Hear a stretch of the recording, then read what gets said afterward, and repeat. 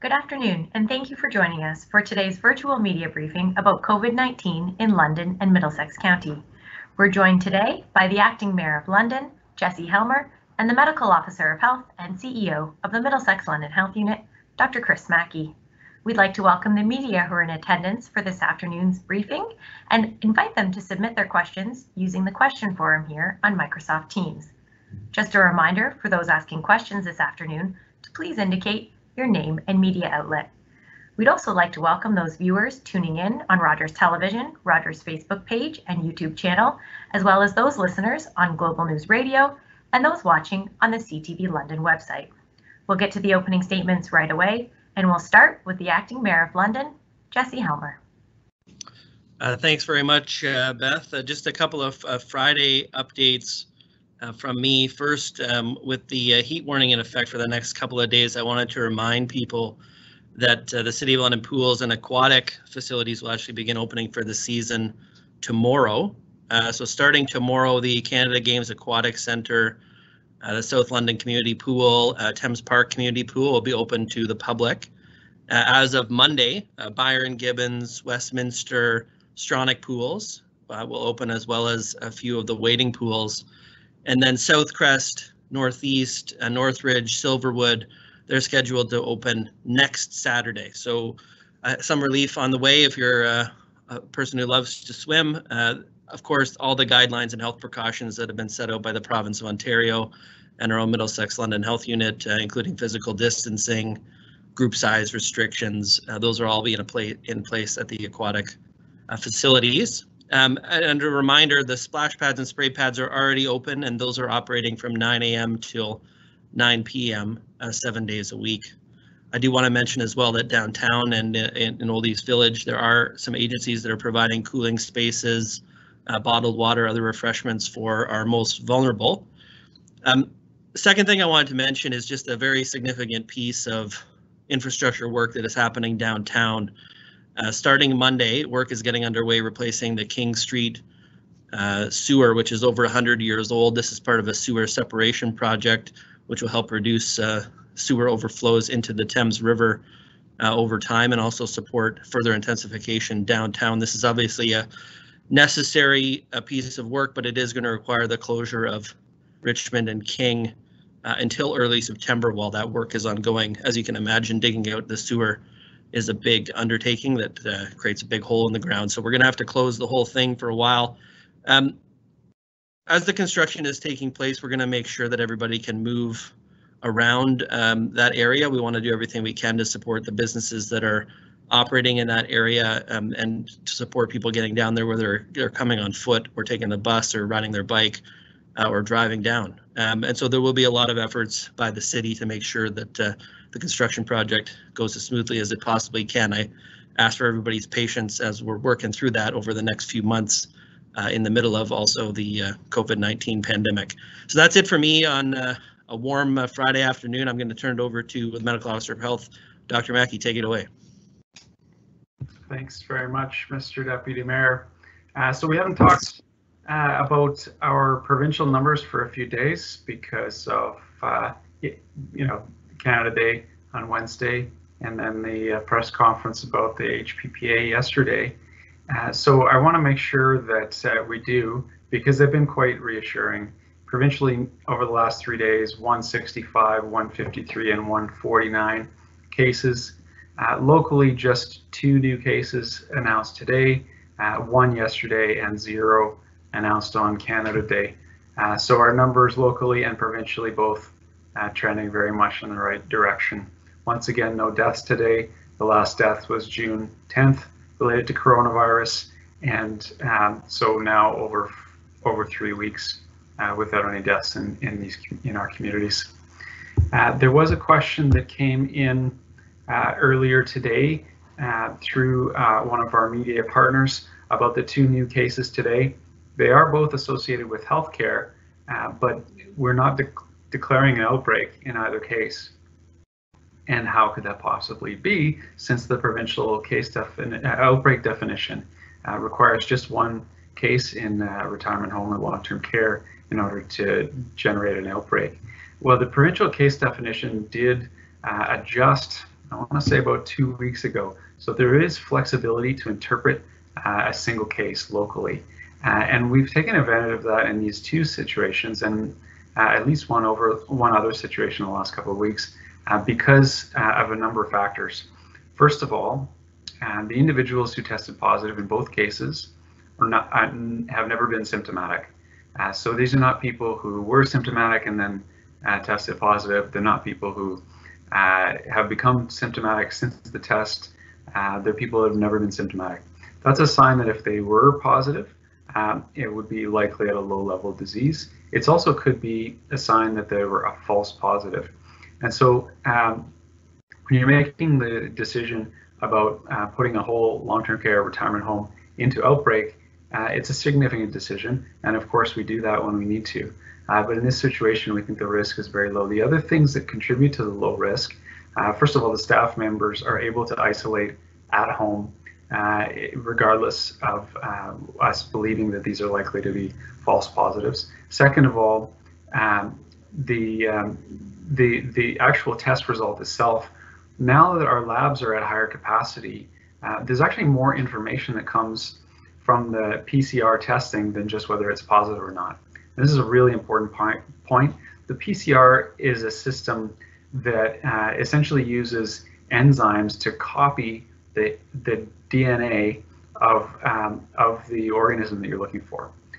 And the cycle time, which is about how long it takes to replicate that DNA sample to the point where the lab equipment can detect it, is an important indicator of how much DNA there was initially in the sample. And so the cycle times for both of these cases were very high. That means there was only a tiny bit of virus in the sample, which again can be, on the one hand, it could indicate these are false positives. On the other hand, it could indicate that even if positive, they're very unlikely to be infective. The other factor here, both these staff are going for a second test and will stay isolated at home until that second test result is available. So essentially, risk to the staff and patients in those facilities is non-existent related to these cases. As you know, there is screening of long-term care and retirement home workers as well as hospital workers on a regular basis now. So we're getting tens of thousands of test results every couple of weeks related to that screening across the Southwest region. And what that means is that, you know, even when there is absolutely no virus in the community, we would still get false positives out of that. That's what we think has happened in both of these cases. Again, taking all precautions to make sure that those people isolate until a second test result is available. I will pause there. Oh, there's one other important thing actually I wanted to mention before taking further questions. We have developed a question and answer document related to the HPPA Section 22 order that we announced yesterday. That Q&A document has been uploaded to healthunit.com, the Middlesex London Health Unit website, just this afternoon. Happy to take any questions, Beth. Great, thank you very much, Dr. Mackey, Acting Mayor Helmer, for the opening statements today. We do have a few questions in the queue already, so we'll get to those right away. The first question here comes from Carrie McKee with CBC London. This question is for you, Dr. Mackey. Carrie would like to know, if the Premier asks if Middlesex London is ready for stage 3 of reopening, what would you say? What would be your biggest concern? So I think we're in a very good position. The numbers here have been very low, even in spite of stage 2 reopening, which happened a little over 3 weeks ago now. What would be the biggest concerns? So first of all, those high-risk settings where there is close contact happening for 15 minutes or more, face-to-face, less than 2 meters apart. Those settings have the potential to generate outbreaks, even in low risk, low prevalence, where there's very little virus in the community. We could still see outbreaks where people are in close contact with a lot of others. The second concern, of course, is our neighboring jurisdiction of Windsor-Essex. Tremendous things happening there to be able to control the spread of coronavirus in communities there, but having significant numbers still reported in the Essex County areas is a concern, and we know that the 401 corridor moves people very efficiently, and ideally we hope it's not also going to be moving that issue up from that part of the province to here. Thank you, Dr. Mackey. The next question here is for the acting mayor. This comes from Dan Brown with the London Free Press. This is a three-part question for the acting mayor. The mayor has spoken in past briefings about warnings being issued to people using playground equipment in city parks despite it being cordoned off with caution tape. Why do you suppose people can't resist using playground equipment? When will playground equipment be usable again by park goers? And do you suppose the problem is really adults, not kids? Thank you. I see that all the tough questions come my way, and Dr. Mackey gets off easy.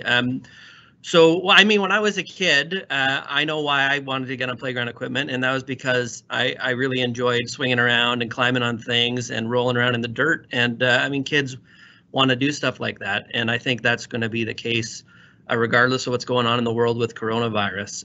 You know, that desire to do those things is going to be there for kids, and so, you know, obviously it's on parents to look out for their kids when they have desires to do things that are not good for them. They have to intervene and say, look, I know you want to do that, but you can't, and these are the reasons why. And I think that we're going to be constantly dealing with this issue because playground equipment is fun to play on.